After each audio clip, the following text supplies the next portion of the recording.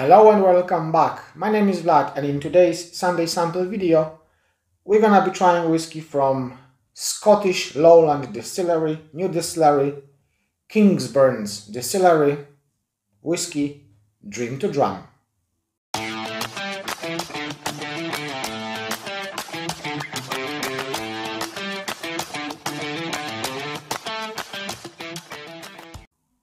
Kingsbarns Distillery is a quite new distillery in Scotland. The idea to building distillery in this place, Kingsbarns Distillery, became in 2009 when Douglas Clement decided to open his own whiskey distillery. After a few years, in 2013, he decided to sell this distillery, and he sold this distillery to the Wims family.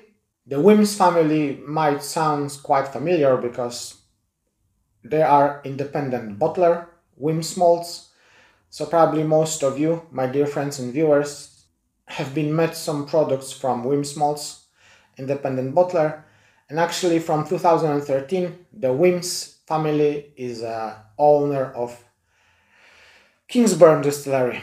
And actually the distillery has started in 2015 when they started producing the spirit, and in 2018/19 the first single malt whiskey showed up on the market.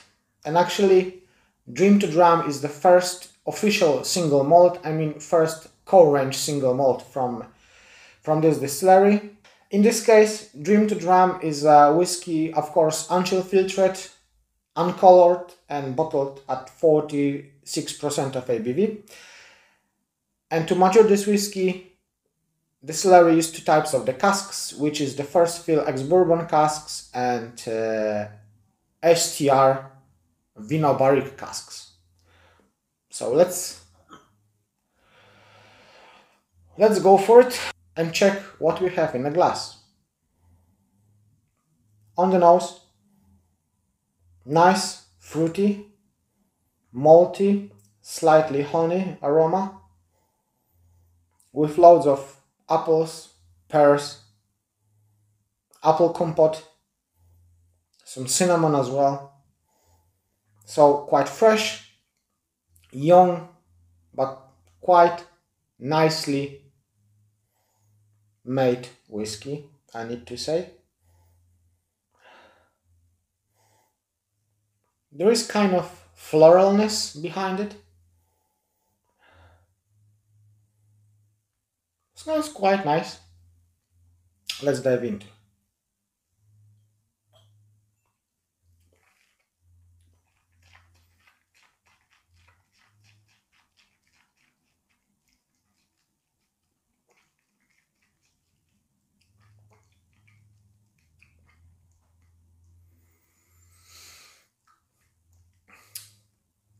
Initially on the palate,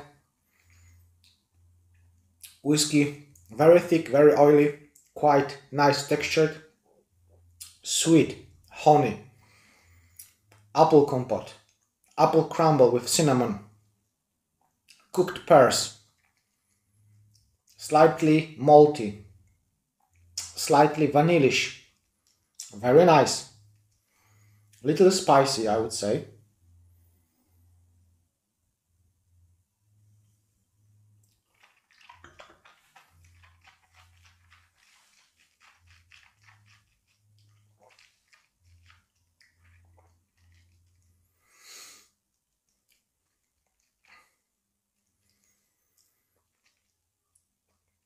When swallow, whiskey become more intense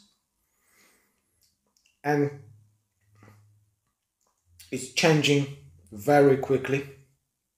So that lovely honey sweetness, that malt sweetness, turning to more dry things, more dry aspects like young fresh walnuts, like coffee, like dark chocolate, even I would say some oakiness coming up quite dry oakiness. So on the finish we have little of sweetness staying around somewhere, but the main taste in the finish is walnut bitterness, young green walnut bitterness with some touch of coffee, touch of oakiness, and still some fruity aspects lingering in the mouth. That apple, that pears, maybe some strawberries now in the finish, so maybe that STR casks start showing up little a bit. I need to say this whiskey is quite complex. It's not simple whiskey, definitely, because from that sweetness, that bitterness is quite quick turn, and you know, it seems to be not that easy whiskey. If I was thinking, you know, first whiskey from the distillery, first bottle in the core range, is always easy, accessible whiskey from the most distilleries. But not in this time, not in this case. This whiskey seems to be a little bit more difficult. Slightly different than usual young, new distilleries whiskies. Yeah, this one reminds me Clynelish 14 from years back, when I was able to notice that kind of quick turn from nice sweet beginning and a quite dry finish. Same is here. I do like it. I like kind of interesting whiskey. This is not definitely boring whiskey. It's quite interesting, quite nice. In UK, you can find this bottle for around 40 to 45 pounds at this moment.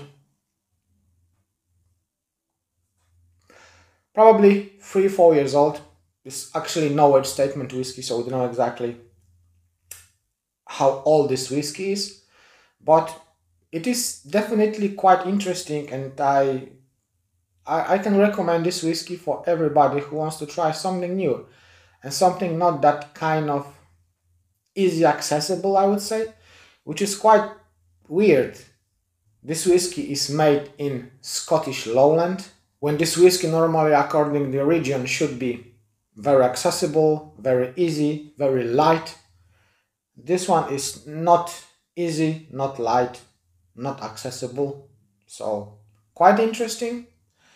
I'm very enjoy this whiskey. I'm very happy to have this whiskey on my table and try it.